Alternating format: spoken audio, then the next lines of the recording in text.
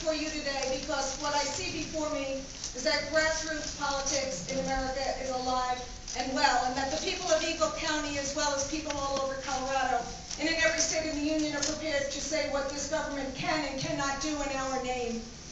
We cannot occupy a country in our name, not in your name, not in mine. We must redeploy our troops, get our troops out, and that means cutting the funding. There's $267 billion in a Department of Defense budget, and that does not include the war in Iraq.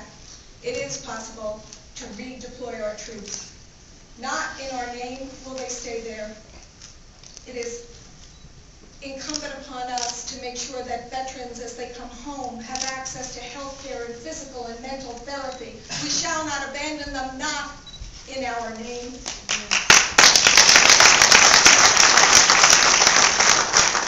This country cannot have a health care system that leaves us 42nd in industrialized nations as we pay more and more to private industry to cover us for less and less. Not in our name. We need a universal single-payer health care system.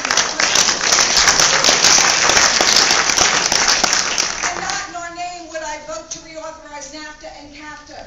There have been broken promises on both sides of the border, and this country continues to believe that our foreign policy and our foreign aid is a matter of charity. It is not. It is a matter of justice, and they will not do that in our name.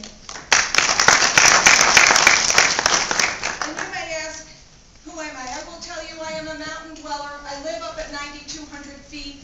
I share with you many of the concerns that you have, especially about our environment.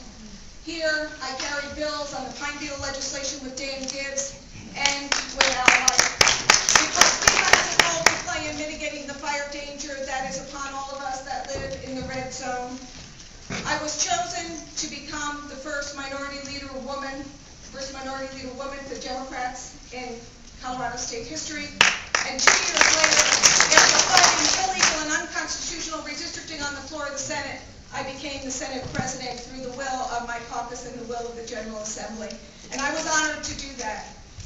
I want to promise you that I will preserve, protect, and defend the Constitution of the United States when in Congress. They will not suspend the writ of habeas corpus, not in our name.